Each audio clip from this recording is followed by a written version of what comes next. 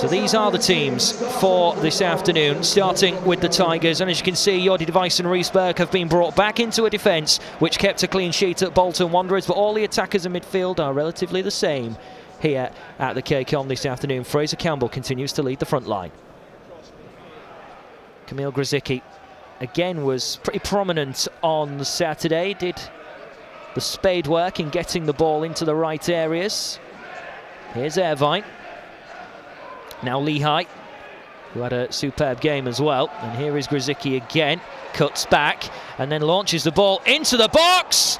And it's hit the crossbar. Thought for a minute it was going to drop into the back of the net. But the Tigers very early on here, just 3.5 minutes gone, have rattled the frame of the goal.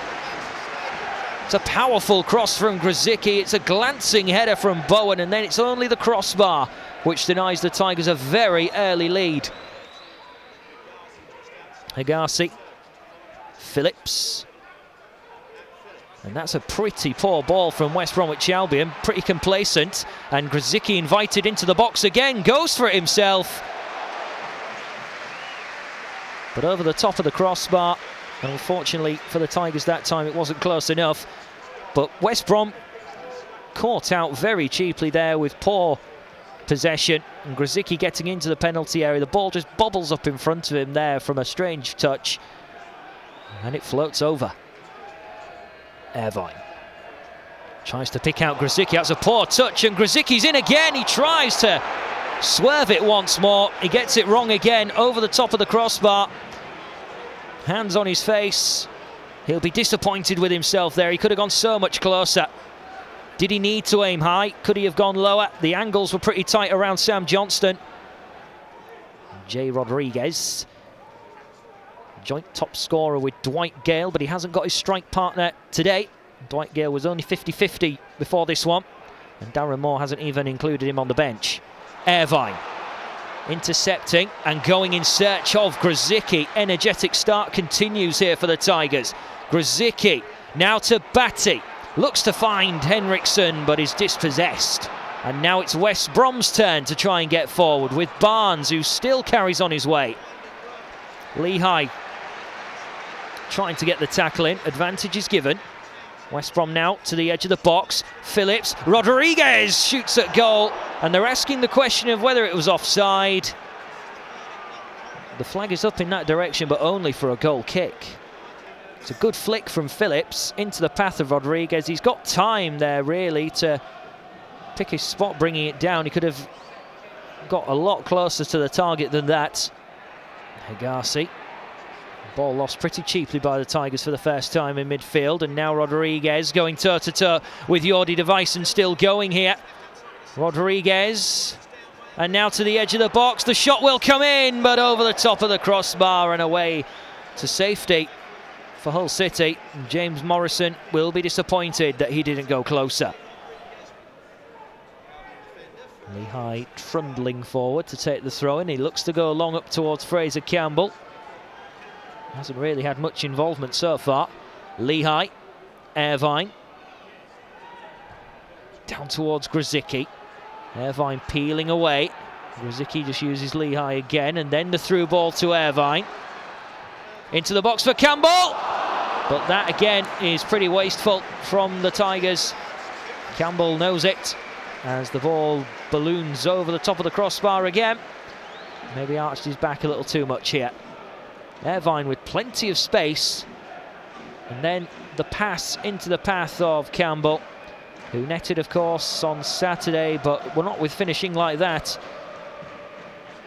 Phillips stepping away pretty comfortably from Grzycki, and then Eric Lehigh puts his body in the way. Doesn't commit a foul because he hits the deck from Matt Phillips bumping into him. Here's Irvine. Campbell, and now Irvine. Can he step away from Sam Field here? He's got to hold this one up. Campbell. Henriksen to his right. Bowen to his right. Also there is Burke. Little ball into the path of Henriksen, who carries it on. Looks to put the ball in, and it's going to be a corner here for the Tigers. Better. It's been a little bit quiet attacking-wise for the Tigers in the last quarter of an hour or so. Haven't really created too much. Campbell having a shot, but now it's a corner and a good opportunity for one of the tall men from the back, if they can get it in here. Bowen exchanges it with Henriksen. The ball comes in, flicked on, and again the post, but it's in now, and Fraser Campbell comes up with the goods. West Brom have been low-key. The Tigers have been patiently waiting for another chance, and Fraser Campbell's on target this time. West Brom, they look at each other in disgust. The Tigers are in front. It's Hull City 1, West Brom 0. Little routine between Bowen and Henriksen. This ball's got plenty of curve on it. It was Irvine who smacked the post this time, and Fraser Campbell is unmarked and totally unopposed. And he says thank you very much. Fraser Campbell on the score sheet then. Back-to-back goals for Hull City's number 25. He scored in the last championship meeting between these two at the Hawthorns 10 years ago. And he's up to his old tricks once more. Irvine. Bowen. Hegazi digging a hole for himself really here. Got a bit of work to get it clear, and he's done just enough. But Bowen is snapping here at the heels of Sam Field. Elphick being hunted down. Batty. A real cluster of players over on this right-hand side. Bowen has managed to win it back here inside the box. Jarrod Bowen, and then it just comes off Dawson out of play for a corner. And once again, West Brom getting themselves in a tangle at the back, and Jarrod Bowen trying to make things happen. Dawson is who West Brom can be thankful for there. Long ball attempt again, easily gobbled up by Reece Burke, who has been a rock so far. Jarrod Bowen looks to find Batty, but he's given the ball away in a dangerous area. It's Rodriguez here for West Brom. And good defensive work from the Tigers. Marshall not needed there because the defensive line prevented the ball from reaching him. Grzycki being pulled back all the time there. He's won the ball back here, Grzycki. Block comes in. Bowen. Now Reece Burke setting his sights here to get the ball in. And then it could be a good chance, and it's easily pouched in the end by Sam Johnston, working his way over to his left-hand side. I thought Irvine was going to be the man to strike it, but in the end it was Kamil Grzycki actually getting the full connection. Tommy Elphick now finds Batty. Campbell really pressurising Hegazi here, not letting him off the hook at all in this game.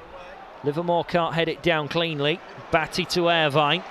Grzycki looking to get his way around the West Brom defence into the box for Campbell, but an intervention at the last second there from West Brom stops Campbell getting the shot away. This is the chance then, as Grzycki played it in. It's a good tackle from Hegazi there. The whistle's beginning to cry here from the Hull City faithful, as West Brom now look to get forward. Barnes, good tackle comes in. Maybe time for West Brom to have one chance here. We're into the 95th minute. Livermore. Townsend, in comes Bowen this time. Adebayo is signalling for everyone here to get into the penalty area. A touch of excitement right at the end of this fixture. In comes the throw-in. Hegazi, and the only save really that Marshall has had to make all day is to pluck that one out of the air and say thank you very much and try and run the clock down as much as possible. Hegazi still on his feet walking away. That's it! It's all over here at the KCOM Stadium. Not the most entertaining of fixtures, but boy oh boy, it's a very important 3 points, and you can see what it means to everybody in black and amber. Back-to-back victories for the first time since April for Nigel Adkins' side, thanks to that man, Fraser Campbell. Back-to-back goals for him in almost a year as well. Smiles for the Tigers fans and smiles for us up here. It's full time at the KCOM, and it's finished. Hull City 1, West Bromwich Albion 0.